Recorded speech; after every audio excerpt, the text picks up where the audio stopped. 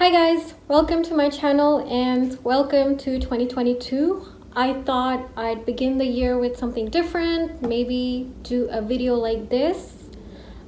Please do let me know if you like this or you want to go back to the previous way where I just show a video and just speak in the background. I would really appreciate your feedback. Let's talk about our favorite stock, ABML. A lot has happened in the last year. Of course, this year we know that it's going to be even bigger. The factory is due to be operational in Q2, I believe, but the sooner the better. But I wanted to talk to you about something else today. I believe this year will be a huge catalyst for ABML, and there are a couple of reasons for it. I'm gonna go step by step or point by point of what I think are the big catalysts for ABML. So let's get into it. So point number one would be awareness. As we know, the EV bandwagon is hot and running. A huge fleet of EVs are about to hit or crowd our roads. And what do EVs need? They need battery metals, lithium, cobalt to run basically. So we're gonna see that battery metals are quickly either gonna replace or become as important as oil and gas are for our modes of transportations. We can already see that China is far ahead in the game when it comes to preserving or securing the access or the rights to precious battery metals when it comes to EVs. They have already secured or signed a deal with Congo worth billions of dollars, where they basically get claims to their cobalt reserves in exchange to fund infrastructure like hospitals and railways in Congo. We know how the Chinese deals work. Everyone knows by now.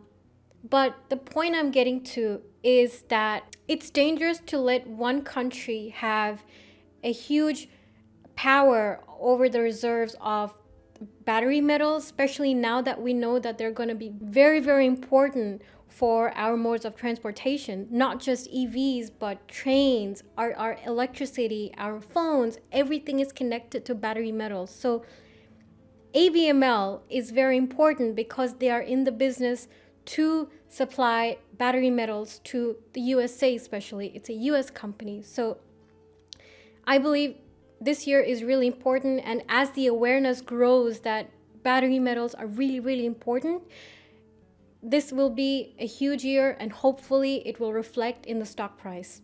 So let's go to best performing asset of 2022. What do you got, Shama? This is simple. This will be battery metals. Lithium, nickel, cobalt, graphite. Put them in a basket.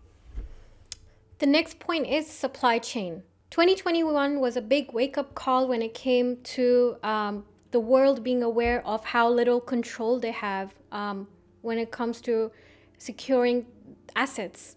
As the supply chain issues continue, the government and the automakers are investing heavily to ramp up reserves for battery metals.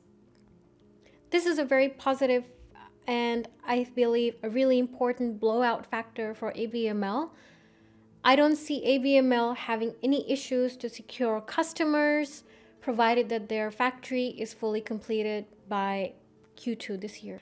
I also see there's a potential that ABML may be acquired either by one of the automotive companies or an energy company. Their business is so dynamic that it fits nearly in every field. So getting back to the acquiring, I can also see ABML getting acquired for their proprietary battery recycling process and their huge mining claims in Nevada. All in all, this is very good for ABML. Let's talk about the stock price now. Since the December sell-off, the stock price thankfully has been recovering. We have seen a nearly 2% increase in their share price in the last 2 trading days. So that's a good, very good news. In my opinion, ABML is a long-term play. This is not a swing trade for me. This is a good 2 to 3 year play that can give massive returns if the investor is willing to be patient.